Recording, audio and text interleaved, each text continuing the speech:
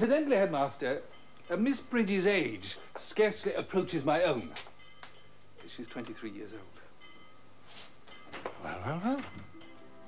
Well, well, well, well, well, well, well.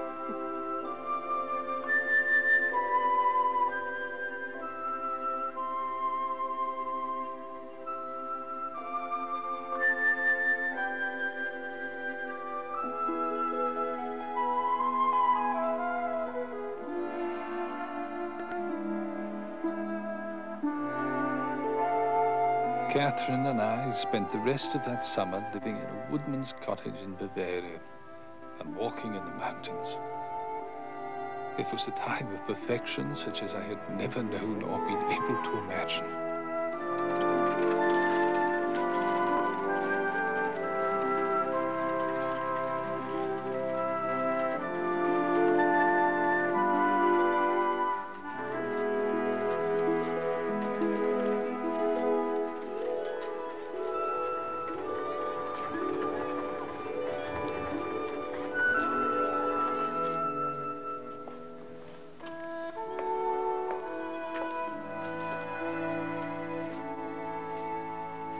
It's all charming. Well, we must thank Mrs. Wickett for that. I kept rather plain bachelor quarters. It was she who transformed it for you, my dear. Thank you. I dare say you'll have your own ideas for your home, Mrs. Chipping. Oh, no hurry. It takes time to make a home. Chips, you wanted to go over to the common room. Mrs. Wickett and I will have lots to chat about. Oh, women's business, enough said.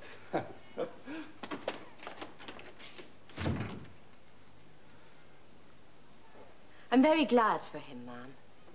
Thank you for saying that. Please, sit down.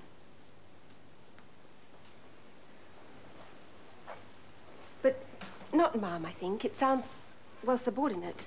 And you are the matron of school house. Well, that's kind of you to say that, ma'am. But the housemaster's wife is generally in charge.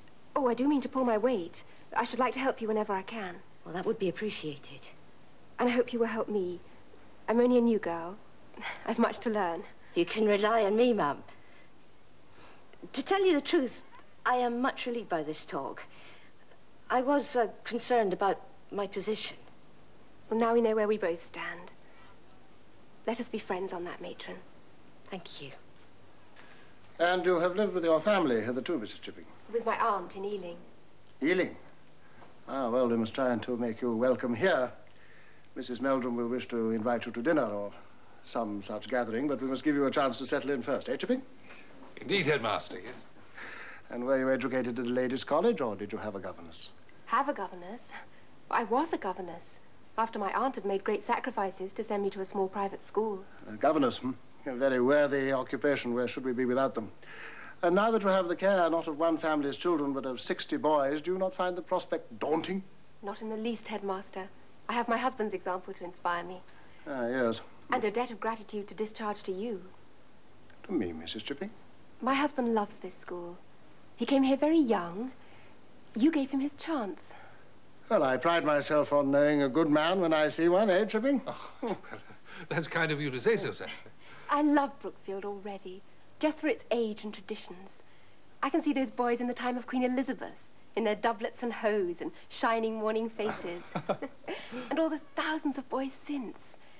Our history, they lived it. I expect there was a school holiday to celebrate Waterloo. Yes, very like. That is what you and the school are carrying on. And I should like to be a humble part of it. I couldn't have put it more eloquently myself. I must speak to Mrs. Meldrum, a dinner party. Certainly, a dinner party. And before the week has passed.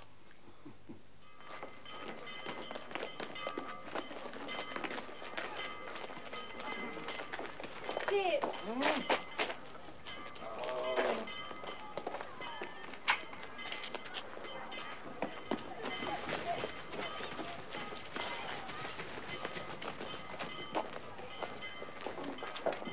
Morning, Mrs. Chipping. Hello, Mrs. Wickett.